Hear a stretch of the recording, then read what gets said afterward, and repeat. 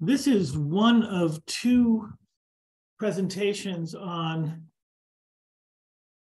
enigmatic non-narrative sculpture. And enigmatic means something about how the object fascinates you visually, pulls you in, compels you. It doesn't really let you know what it is. It still leaves some questions for you to ponder. Non-narrative meaning it's not trying to tell you a story. It's not really an object that looks like something identifiable. It's not a cat. It's not a sailboat. It's not anything that you recognize. It's enigmatic, and it doesn't have a story to tell you. It's purely operating on a sort of visual presence.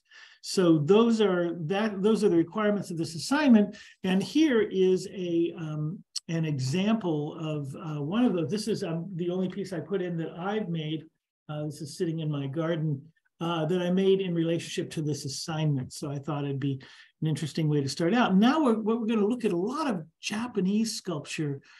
There are a lot of Japanese sculptors who have worked in this fashion. So I'm going to see if I can make this a little bit better there. So here you can see work by, let's see, Takaguchi Kazuo. And this is another view of the same piece, and you can see it's a kind of full, almost like an inflated form. And it has a 3-point stand, which is a very effective way of making sure something is very, very stable. But it has a couple of things going on for it that are really exciting. One is the kind of composition has negative space underneath the piece, so it has this drawing you down below a piece. The piece itself is very full, voluminous, and almost looks heavy, except for it's light on its tips there. It's got 3 points that are lifting it into space. So it has this kind of juxtaposition or this contrast between a sense of mass and a sense of lightness.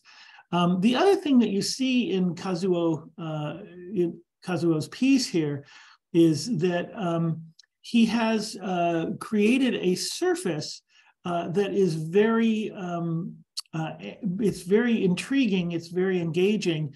It's a pattern of these parallel scratches, which I suspect he did by, once the piece was crafted and smooth, he then went very carefully and diligently all over the piece, making these 2 marks, vertical then horizontal, and making lines of these all way around the piece. And then he put some white slip, he painted it with white slip and then gently scraped it so that the white slip only stayed in these grooves that he created.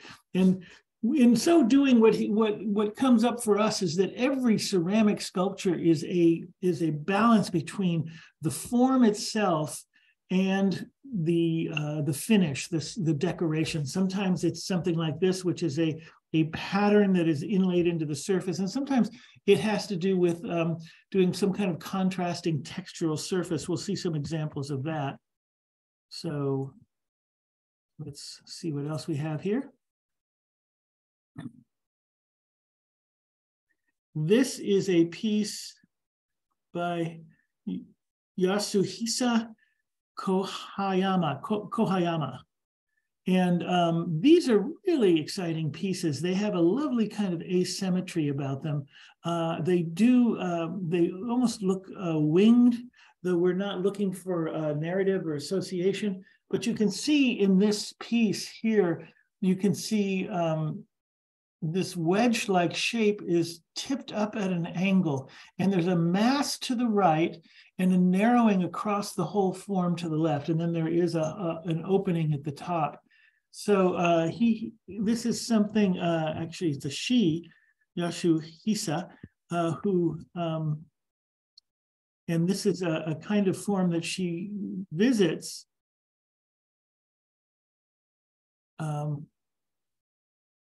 let's see, again and again. So she does this kind of leaning form, narrow foot, kind of a wing, more mass on one side, a lighter, thinner, it thins out quite a bit on the other side. And then there's a kind of geometry and some contrasting texture. It's really a well-crafted piece. Here's yet another one. So you can see her exploring this theme again and again, and discovering new ways to get some intrigue with this approach. Now, this is a Japanese American. I think he's Japanese, but he's lived much of his mature career in the United States, mostly in Indiana, or is it Nebraska? This is Jun Kaneko. And these are large sculptures that are very minimal. They're just these lovely soft forms. He calls them dango, which is Japanese for cake. And so they're these little, like he's thinking of them as rice cakes. And they're really, for me, they're more about painting than they are about the form. The form is pretty easily understood and grasped. It has a lot of effect because of its scale. A lot of them are human scale. They can be up to 6 feet tall. He's actually made them 10 and 12 feet tall as well. He's made them enormous. But he is a master with glazes and color. And you can see that in these examples. This is Jun Kaneko.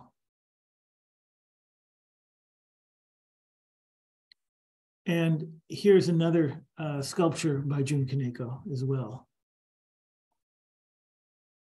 This one you can see is a coil-built ball and a slab. Now this artist, Aiko Kishi, Aiko is working with a very precise geometry, and you can really start to see some exciting things. A similar tilt that we saw in the earlier pieces, but here you have a really rigid geometry, and this is capable. You can do this by creating a piece, building a piece, and then getting it very close to the finished form. And then after the piece is leather hard, you begin to carve it, and you can get really, really sharp lines and edges, as you can see here, and some very delicate work where she has a plane that actually starts out in front of the plane below it, and then as it moves on, it falls back behind it. So this kind of overlapping that makes this lower plane look like it's coming forward. So very exciting interplay of these rectilinear shapes, and a very powerful form. So this is her work, and she does a number of different forms, but she does variations on this. Here you can see a similar kind of form, but with the same kind of very sharp geometry. But here the surfaces are not as, it's a little more lower relief. It's a very, it's basically one form that's shifting direction. And then she's scored lines to get a sense of direction, and then very carefully impressed holes all the way through. So a lot of really diligent, careful work to do these surfaces. And here's another one, a little quieter in terms of the activity, but when you start to look at it, what you see is you see that in addition, it's kind of a combination of the last two pieces. You have this beautiful kind of hard edge geometry. And then if you look a little closer, you see these very subtle engraved lines, very slightly engraved lines. Now here's a different direction for her. This is a piece. You can see the tilt, but here it's all concave and convex, and there's no straight lines at all. It's quite an organic, almost looks like a cellular division or something in this piece.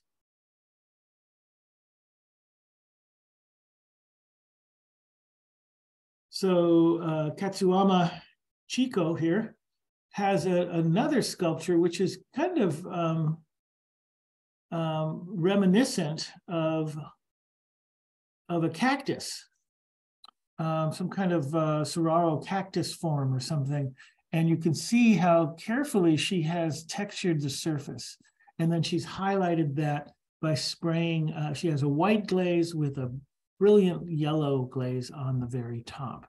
And that's quite a powerful way to go about things. The previous sculptures we just saw were white, and they had this kind of whitish pinkish surface, very subtle, very calming. And here it's quite a startling color saturated yellow. And so you have the form that you're making, and here you can see that Katsumata-san is doing this, this very textured surface, working on a very, very textured surface, and then finishing with some really great color.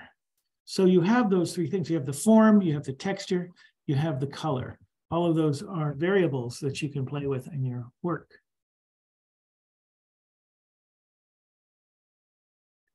Now, Akiyama-yo,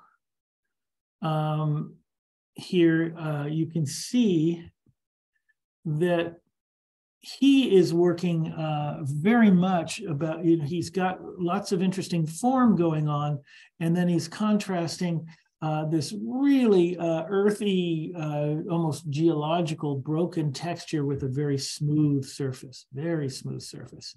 So you get this amazing, beautiful texture, which, taking advantage of what clay can do. But you can see running right through the middle of this image, you can see how he's got this sharp line where he's controlling the form and making it, both of these forms roll into each other. Here we're going to look at several of his pieces where he's interplaying. He's got these really compelling forms that are put together with with quite powerfully broken textured pieces of clay, contrasting with some smooth surfaces.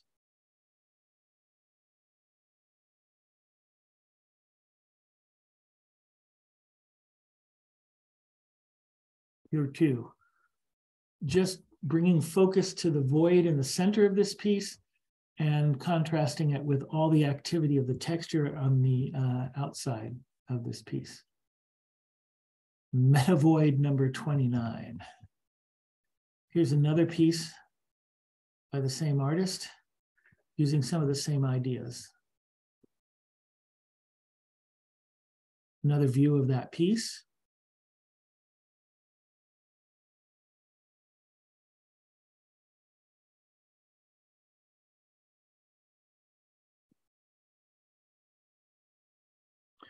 I thought this would be an interesting piece to look at just from the point of view of clearly three kind of flatter forms that are then lifted up and joined together when they're leather hard to create a really intriguing sculpture. And part of what makes this so intriguing is again, it's got this 3-point stand on the ground, but there's so much you can see underneath it. He's activated the ground plane. One of the things you want to keep an eye out for as a ceramic sculptor, it's really easy to end up just kind of plopping the work down on the surface that you're working with. And pretty soon, for stability's sake, you end up with this big old heavy chunk of stuff on the ground plane. And there's no real reason to just clog up the ground plane with heavy blocks of clay or something. You can animate that, lift that up, and actually design what's going on underneath your pieces and activate the ground plane area as well. Ikuko Ando. Now, this is a piece I found, this is my Martin Goreg, so not Japanese. Let's go back and look at it one more time. I like the piece. I like the contrast between the relatively minimal, simple form and the lovely surface decoration of a dark clay body with some white slips, and then some darker slips as well to create this pattern of these overlaying rectangles. And then what I came to understand is that Martin is marketing these not as sculptures per se, but sculptures that you sit on. This is a stool that you can sit on. A couple of pieces here that I found intriguing. We'll go back. I went a little fast on that. And you can see these two planes of the same form joined at the base with some kind of a curving upward base that joins these two wings together. And then as you can see in this one, the in-between space has a third plane that is kind of bending between the two of them. But the actual two sides are exactly 180 degrees opposite of each other. Thought this was an interesting standing piece.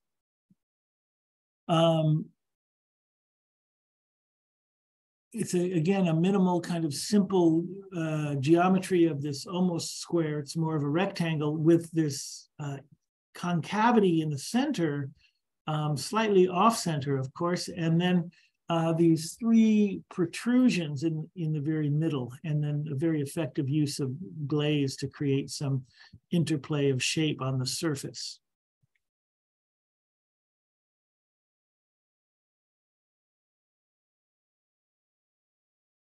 Here you can see,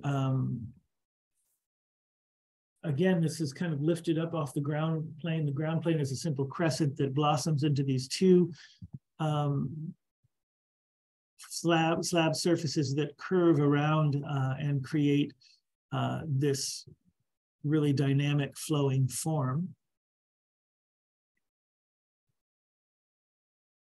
And here a kind of monumental piece with some frosty white glaze over the surface of a kind of a medium tan stoneware. And again, a contrast of texture and geometry, and a much looser, more kind of spontaneous, direct handling of the material here. Miwa Kyotsu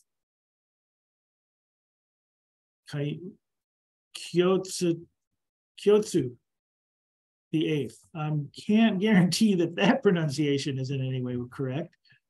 And I found this piece. So this presentation is really created by just looking for a kind of sculpture on the internet. And I did find a lot of Japanese doing it. This is not a Japanese person.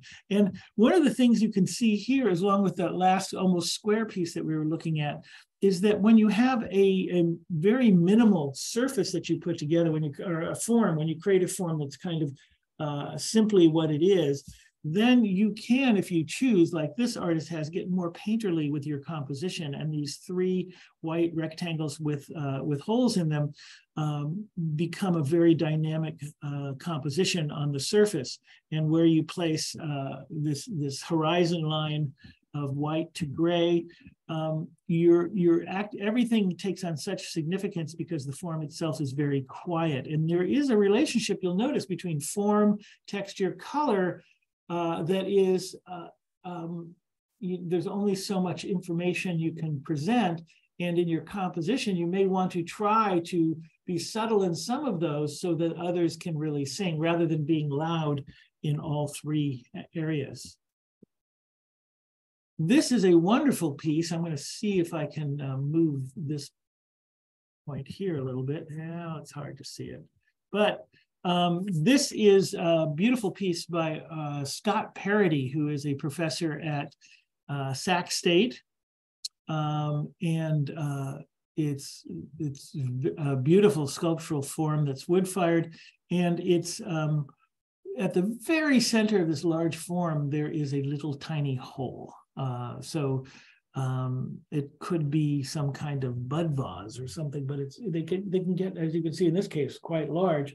And they're very precariously balanced and just gorgeous forms worthy of contemplation. Here's another variation on that idea with this sort of honeycombed surface.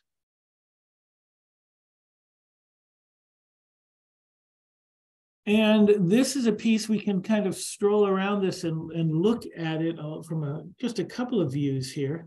But you can see, again, a relatively simple geometry. And then the artist is carving into the block of the form that's presented to create more interest with these internal shapes. It's almost an inside-outside piece.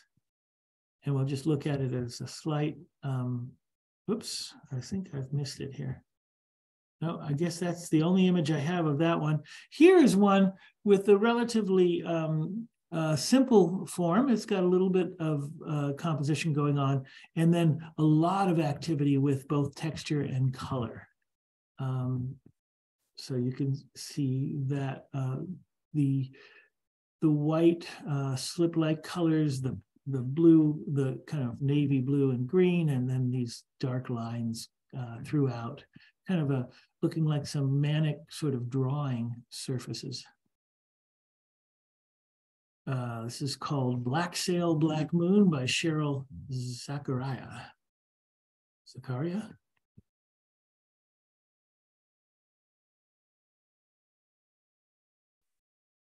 Eric Knock creates this piece for us. And here's a few pieces by this artist, contrasting, again, some slab-like flat planes with some curved forms. This is Robert Strum, and I have quite a few of his to show you.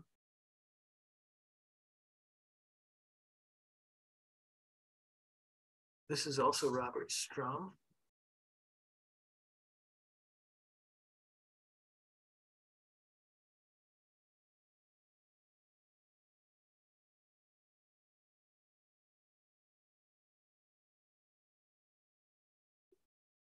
Some more Robert Strum, and here you'll see he's got different shapes that he's developed, and he's kind of joining them together, leaving a clear indication that they were all at once separate pieces.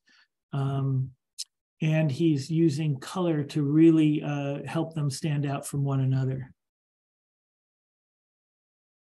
And this is a taller piece by Strum.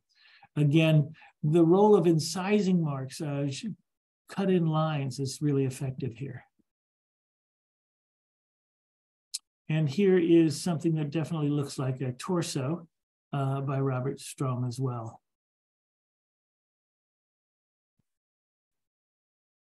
And that completes our presentation for this enigmatic